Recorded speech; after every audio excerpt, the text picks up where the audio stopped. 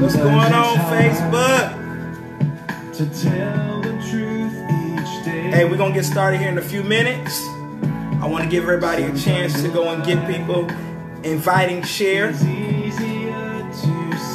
I want to give you a chance to do that. So you definitely want to go invite and share. Listen, man, I'm only going to be on here for 40 minutes tonight, man. 40 minutes. I know some people came on here last night and they was looking and wondering, you know, hey, how you doing, Precious? So I know people was thinking, hey, what's going on? Hello, one of my daughters on here. So listen, I know people was thinking like, man, what's going on? What's happening? What's going on? So we're going to speak the truth tonight, man. Go and tag somebody in this. Go like, go share on your page. We'll be right back in a minute. I'm gonna give y'all about 5 minutes to get on here, and then we're gonna get started. All right. Hello, there go my other daughter. Hello, Vanessa. How you doing, Precious?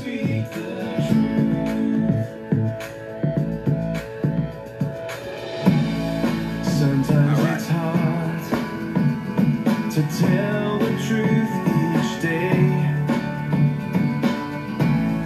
Sometimes a lie is easier to say, but God wants us pure, with our hearts just like His, living a life of love, joy, and peace. We will speak the truth. We won't tell a lie. God has commanded us to live an honest life. We will speak the truth. We won't tell a lie. God has commanded us to live an honest life. We will speak the truth. All right, y'all. How y'all doing? I'm back. Let's go ahead and get this thing started. So we just thank you, Papa, for what you're about to do in this atmosphere and in this place. Ask that you would lead and direct and guide every single word that we say. Ask that you would be magnified and lifted up in the mighty name of Jesus. We thank you for how you're going to move, God, how you're going to speak through me on today to give wisdom, insight, and advice to these, your people. And God, we declare and decree, God, that wisdom, revelation, knowledge will flow right now, Papa. We just welcome you into this atmosphere and into this moment. In Jesus' precious name, we do pray. Amen and amen. Well, I'm here. I'm glad you're there. I'm here. We're here. Let's get ready to do this. So I was trying to look this up. Somebody put in the comments yesterday, and when you're putting in comments, I'm actually reading them. Some of the comments I may not be able to respond to until the next broadcast, and so that's just kind of where we're gonna do it. So some stuff I won't be able to actually talk about until the next broadcast that we actually have. And so somebody put a question up there yesterday in regards to holiness. They were saying, let me read it off. It says, without holiness, you cannot see the kingdom. That actually is not true. That is not biblical. I was trying to look up the scripture. I couldn't find it. Now, I know the scripture they're referencing to the scripture in Hebrews. Let me scoot over in the middle of this. They're referencing to the scripture in Hebrews that says, without holiness, no man can see the Lord. That specific scripture was not talking in regards to the kingdom.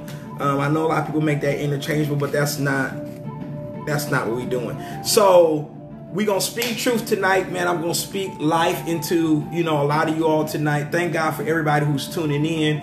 Please go share. You want to share tonight.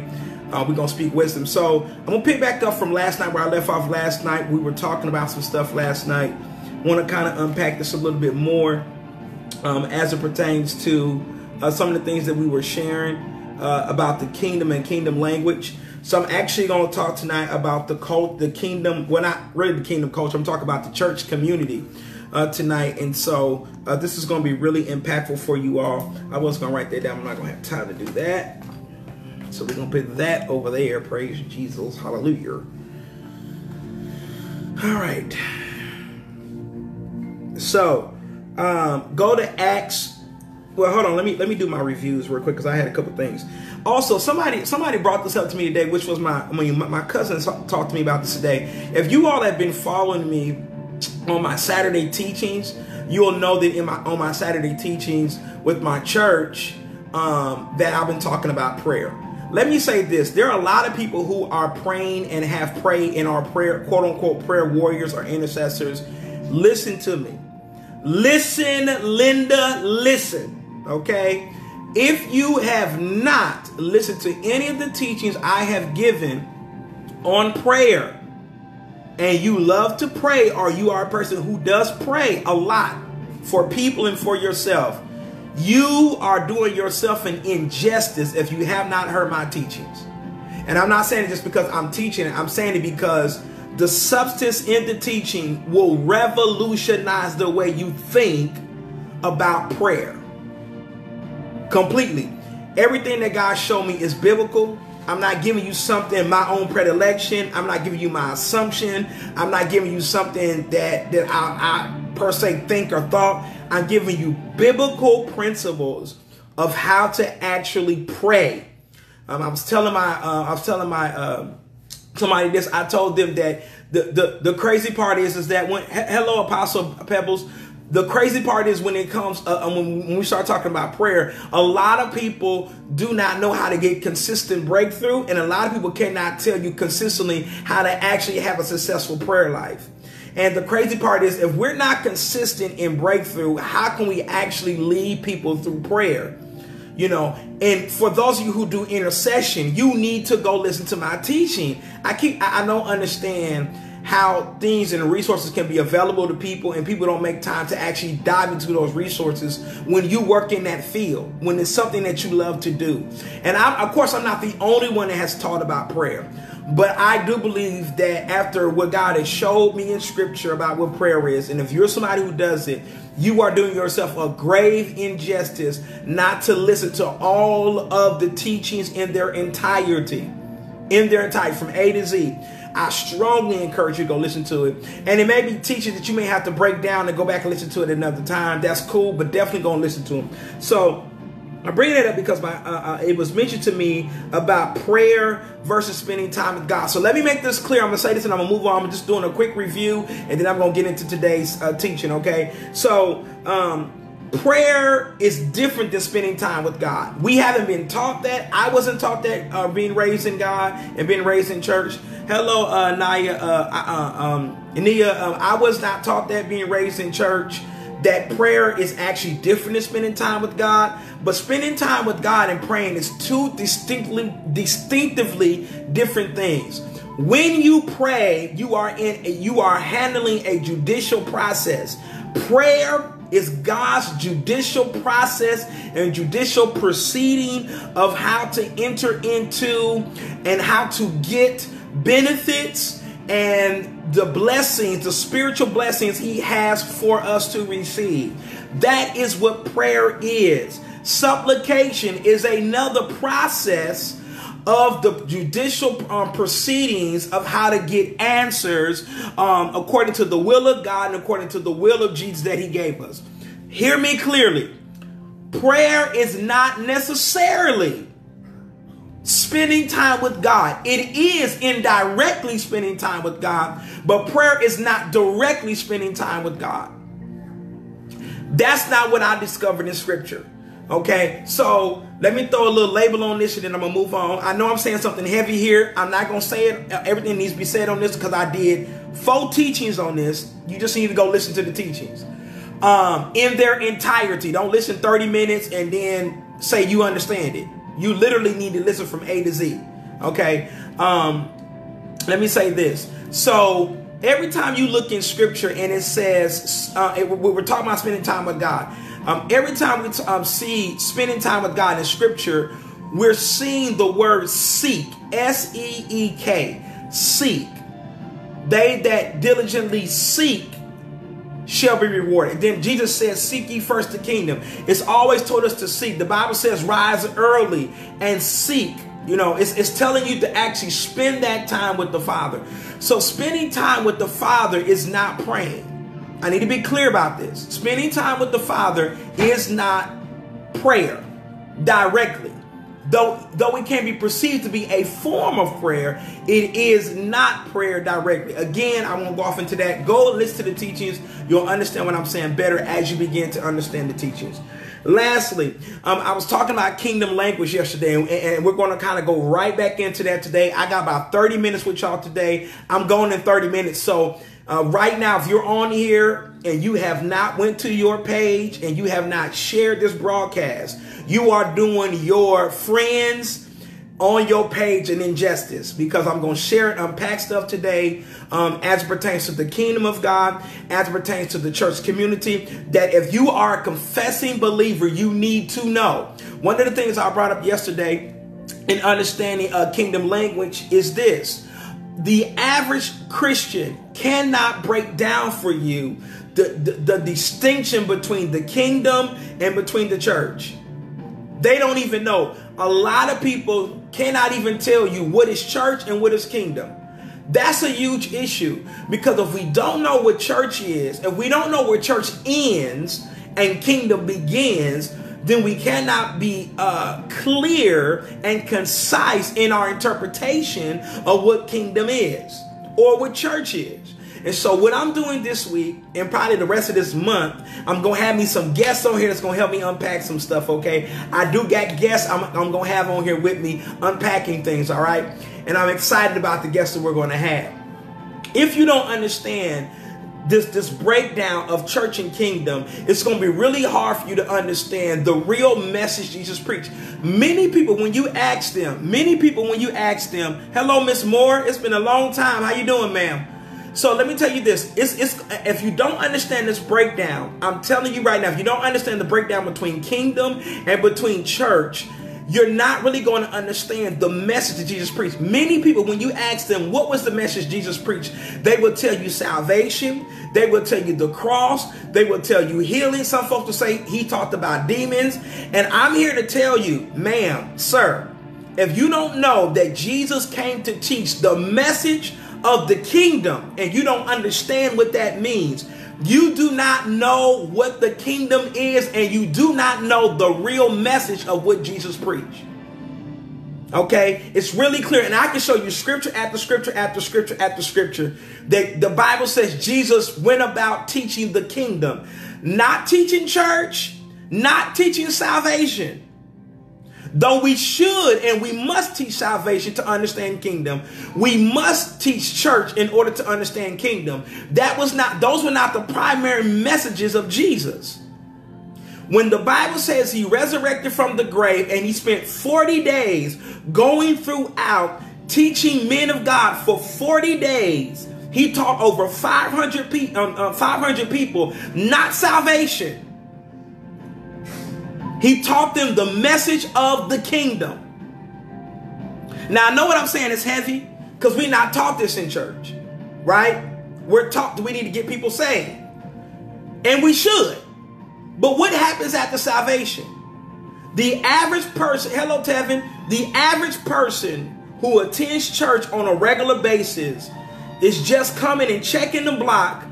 They're coming to say they've been in attendance at church, and that's it. What happens to the believer after salvation? If we do not push people beyond the cross into the narrow road and narrow gate leading into the kingdom, we are doing people a disservice.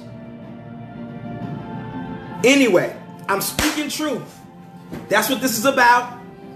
Speak truth. So we're going to talk about real topics and real discussions and dialogues. Now, I've said all that to say, let's get into today's teaching. Today, I'm going to teach you about what one aspect of what the church community should look like and the embodiment of that. I brought up a statement yesterday. I would need to back it up in scripture. It was a very heavy statement, though you do not realize it. And the statement was, okay, God supplying all our needs. And here is the question. Is it up to God to supply the needs of the saints?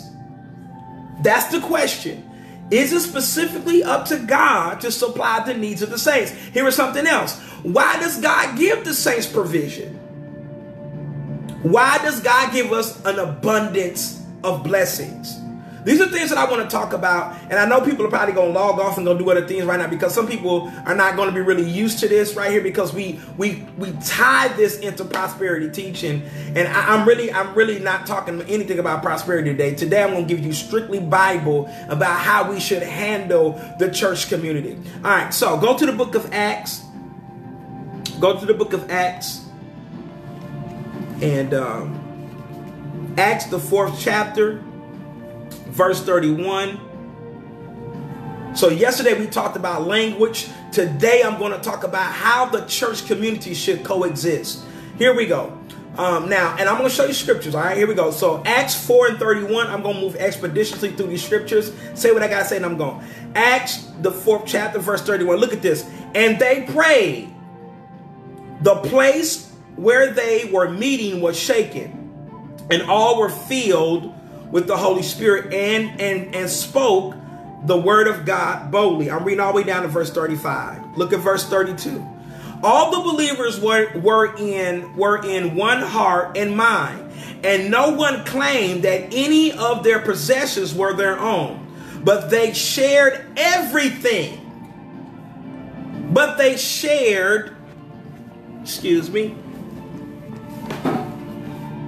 Just realize that. But they shared, it says, but they shared everything. Okay? But they shared, it says, but they shared everything. You hear what I'm saying? They shared everything. Then it says, they shared everything that they had. Verse 33. With great power, the apostles continued to testify to the resurrection of the Lord Jesus. And God's grace was so powerfully at work in them all. Watch this. The grace was so powerfully in them all that there were no needy persons among them. So a part of grace is so that every need will be met. Isn't that interesting? Look at this. Watch this. There was no needy persons among them. For from time to time, those who owned land or houses sold them, brought the money from the sales. Verse 35, and put it at the apostles' feet, and it was distributed. The monies from the sales was distributed to everyone who had need. Wow. So it's not up to God to take care of the needs of the church. It's up to the people of the church to take care of the needs of the people in the church. Interesting. Interesting. Really interesting. Go to chapter 2. Go to Acts 2. Acts the 2nd chapter. I just want to show you Bible, man. I'm not gonna give you my perception. I'm gonna give you what the word of God says about this. Acts the 2nd chapter, verses 44 through 47. Acts the 2nd chapter, verses 44 through 47. Look at this. All the believers were together and had everything in common. I'm reading out the NIV, verse 45. They sold property and possessions to give to anyone who had need. So they sold stuff, they took the money and gave to people who were in need. Interesting. Verse 46. Every day they continued to meet together in the temple courts. They broke bread in their homes and they ate together with glad and sincere hearts. Verse 47. Praising God and enjoying the favor of all the people. And the Lord added to their number daily those who were being saved. I wonder why folks went and joined church. Probably because the church acted like the church. So it's not up. I just showed you some passages of scripture that showed you it's not up to God to take care of the needs of the saints. It's up to the job of the saints to take care of the needs of the saints. We're going to get to it. We're going to get to it because we're going to unpack this. So now, here's the scripture I want to go to now. I'm going to skip to this. And then we're going to go into the book. I'm going to go into the book. I only got about 20 minutes, y'all. I'm finna unpack something tonight that's going to literally revolutionize the way that you perceive faith and works. I'm going to unpack something tonight. I've taught on this before, but I'm going to teach on it again because it's right in what I want to talk about. All right, so go to the book of Philippians. Philippians 4:19. Philippians, the 4th chapter, the 19th verse. Look at this. Please go share this with other people. Please go share, like, and share. And y'all more than welcome to leave comments too. I don't see a lot of people leaving comments because I guess y'all just waiting on me to say something else powerful. I don't know. But y'all can definitely, do that if y'all want to. All right. So Philippians 4:19 says this. And my God will meet, it says, and my God will meet all your needs according to the riches of his glory in Christ Jesus. So yes, God does meet needs according to his riches and glory, but that's not to oversight what the church is obligated to do. Listen to me, y'all. I'm going to tip my glasses a little bit. We are obligated to take care of the needs of the church. It's not a question. It's an obligation. I'm going to show you that tonight in scripture. I'm going to show you tonight. All right. So now I'm kind of building this up and, let's go to the book of James. Let's go to, I'm trying to teeter-tot around the book of James. Actually, you know what? Let's go to 1 John. 1 John. Because I probably need to walk that out a little bit before I did that. Because the book of James is really where the nuts and bolts of this is going to be. So go to 1 John 3. 1 John, the 3rd chapter. And verse 15. 1 John 3 and 15. Look at this. Anyone who hates a brother or sister is a murderer, and you do not know, and you know not that no murderer has eternal life residing in him. Verse 16. This is how we know what love is. Jesus Christ laid down his life for us, and we ought to lay down our lives for our brothers and sisters. Look at this. Now, here's how you lay down your life. Look at this. If anyone has, listen to this, if anyone has material possessions and sees a brother or sister in need, but has no pity on them, how can the love of God be in that person? So how do I lay down my life? I lay down my life by being able to meet a physical, tangible need. All right. Verse 18. Dear children, let us not love in word or speech, but with actions and in truth. Verse 19. This is how we know that we belong to the truth and how we set our hearts at rest in his presence. So how I'm able to go into the presence of God and be at peace and be at rest is knowing that God can use me and move on me to meet the needs of my other brothers and sisters in Christ. Not sitting there saying God will supply your need, when I have it in my capacity to meet their needs. And I love what it says right here. It says right here, look at verse 17. It says, if anyone has material possessions and sees a brother or sister in need, but has no pity on them, how can the love of God be in that person? Lord Jesus, I know it's a major conviction right now. How can the love of God be in you when you know you got it in your, and I'm telling you, listen to me. Now what I'm going to say next is prophetic. I mean, it's prophetic. There is coming a time in the world where you are going to have to give your possessions to your brother, and your brother and sister give possessions to you, because the church is going to go underground. And we're going to need each other in those moments. I know I'm knocking the prosperity gospel all in the head right now. I get it. I get it. But that's what God called me to do, right? So, let me show you this. Let's go to the book of Mark. Go to the book of Mark, and then I'm going to get into James last. Going to the book of Mark. Mark. Was it in John? Was it in John? Matter of fact, go to the book of John. Matthew, Mark, Luke, John. John, the 6th chapter. John 6, verses 5 through 7. John 6, verses 5 through 7. John 6, verses 5 through 7. Look at this. John, the 6th chapter, verses 5 through 7. Look at this. Verse 5. When Jesus looked up and saw a great crowd coming towards him, he said to Philip, "Where shall we buy bread for these people to eat?" Now look what Philip said. He asked this only to test him, for he already had in mind what he was going to do. All right.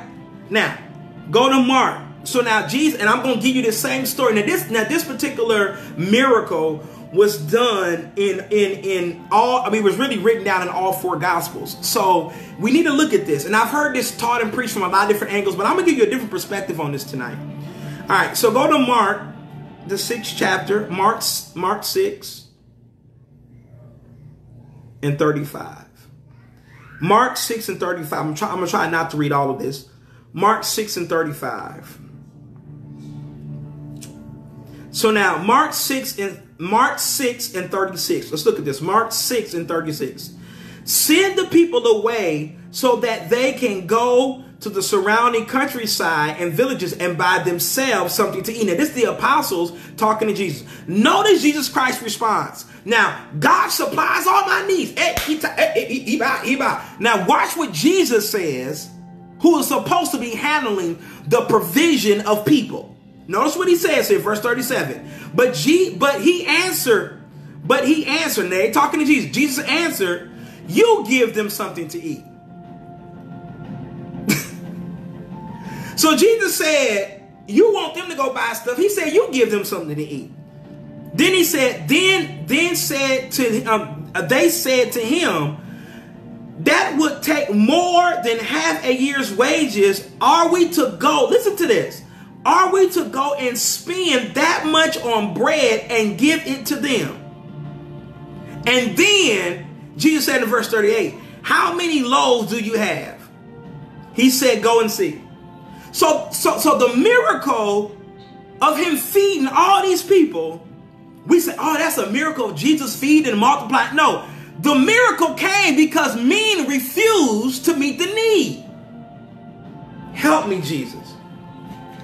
So oftentimes we are shouting in church about a provisional need that was in the church to be met, but because people were too selfish, God had to go be benevolent because we were not generous.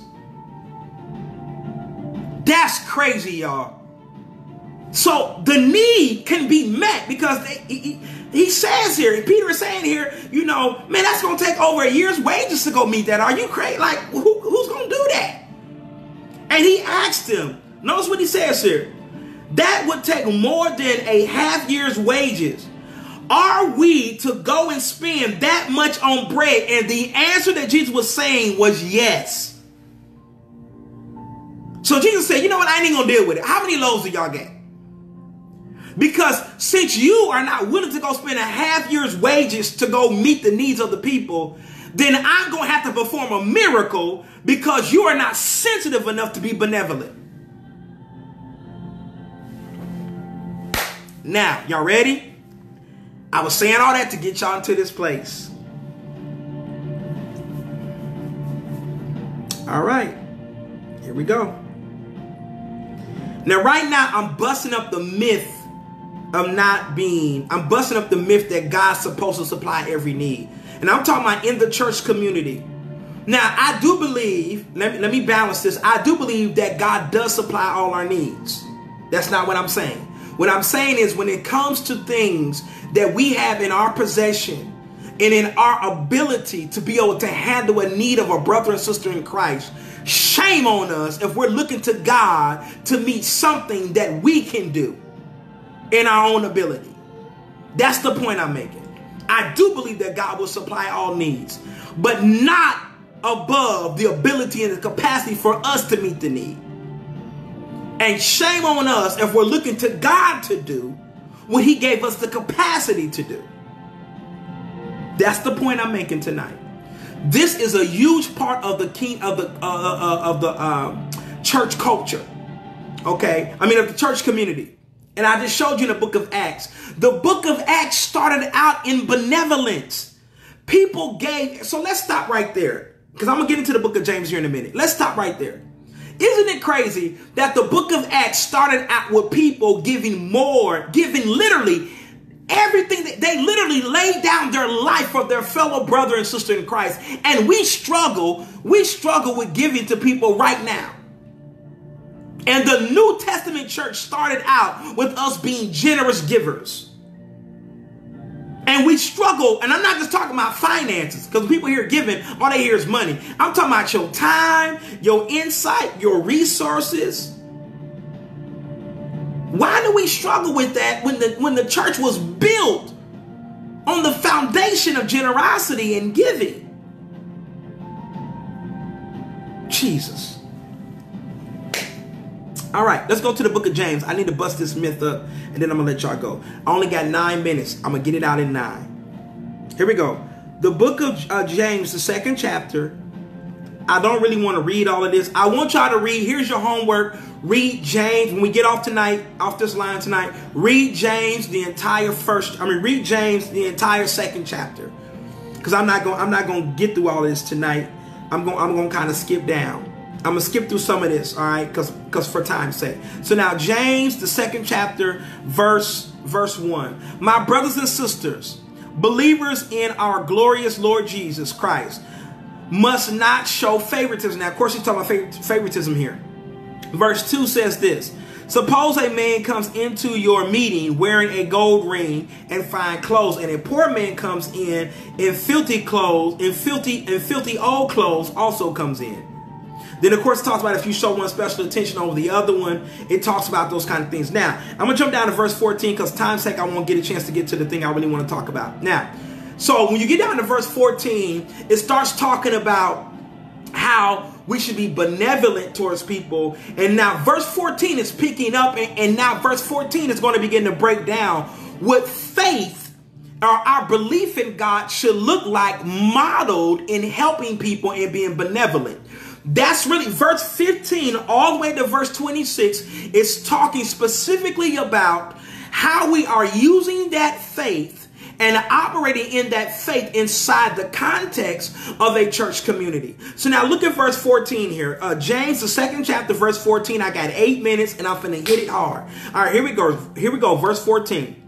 What good is it, my brothers and sisters, if someone claims to have faith, talking about they have a belief in God, they have a trust in God, what good is it to do that, but has no deeds? So if I say I believe in God, but I'm not actually practically, tangibly walking out my belief in God among the community around me, that's what the writer James is saying here. Can such faith save them? So if you got a belief in God that doesn't allow you to be moved with empathy in the community around you, James is saying, can that kind of faith truly save you? Is that real salvation? I'm going somewhere here, y'all, tonight. Look at verse 15. Suppose a brother or sister is without clothes and daily food. Like what's happening right now with the coronavirus, right? We have people who don't have food because they don't have jobs. People who are struggling to put clothes on their own children's back and on their back. Verse 16. If one of you says to them, go in peace, keep warm and well fed, but does nothing about their physical needs, What good is it? And y'all know, y'all done been a part. I probably got pastors on here.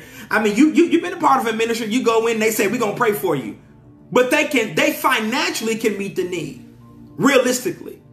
But they just choose not to. They want to offer prayer as opposed to meeting the need. And James is saying here, what good is that? Verse 17. In the same way, faith. Now it's talking about twofold here. It's talking about your belief in God, the faith you say you have in God, right? And the faith that we say we have. He says, in the same way, faith by itself, if it is not accompanied by action, is dead.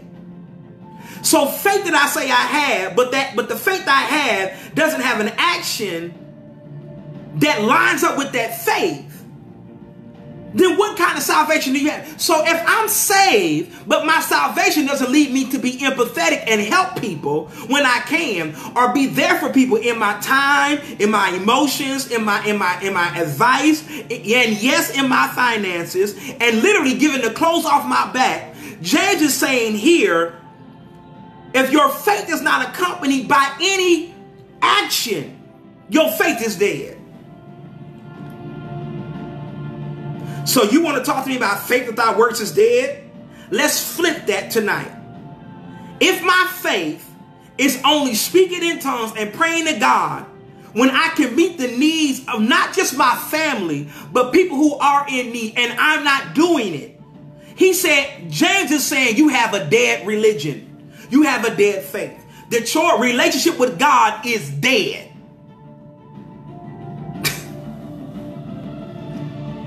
Verse 18.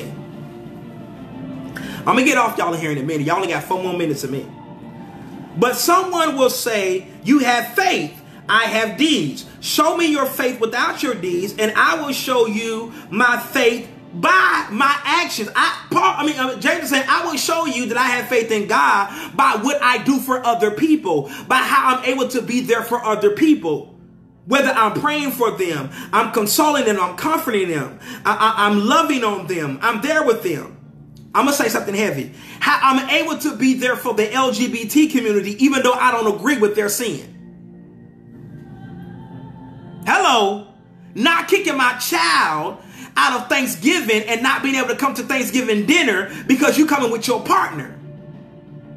Okay. See, that's a dead religion. That's a dead faith. Verse 19. You believe that there is one God. Good. Even the demons believe that and shudder. So the fact that you believe that there is God, okay, he said, okay, the devil believe that. What good is it believe? Okay, you believe God, so what? And verse 20, you foolish person. Now, I didn't call you a foolish person. I didn't even call you a fool. The Bible said that. You foolish person. Do you want evidence that faith without deeds is useless? And then it goes in and talk about Abraham, which I won't do that. Now, jump down to verse 24. Jump down to verse 24. James, the 2nd chapter, verse 24. You see that a person is considered righteous by what they do and not by faith alone. Jesus Christ, help me. So I received Jesus and I got salvation in Jesus. But James is saying here that your salvation is tied up in your ability to consider other people. That you're not just righteous because you received Jesus. You're righteous by the actions that you do for people. So now I know somebody's thinking, well, ain't that working your faith? No, that's not working your faith. That's allowing your faith to do works. God. Here go the last scripture. I got 2 minutes. I did good, y'all. Somebody praying for your boy. I appreciate your prayers. James, the 2nd chapter, 26th verse. Here we go, because we hear this scripture all the time. As the body without the spirit is dead, so faith without deeds is dead. So when the Bible is talking there about faith without works is dead, it's not talking about work your faith the way that we teach it. It's literally saying that if you have a belief in God and if you have a faith in God, then that faith ought to move you to some physical action for your brother and sister.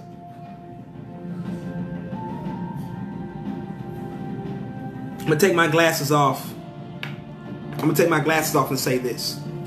So this means when you get a blessing that's too big for you, it don't mean take it and turn around and give it to your kids.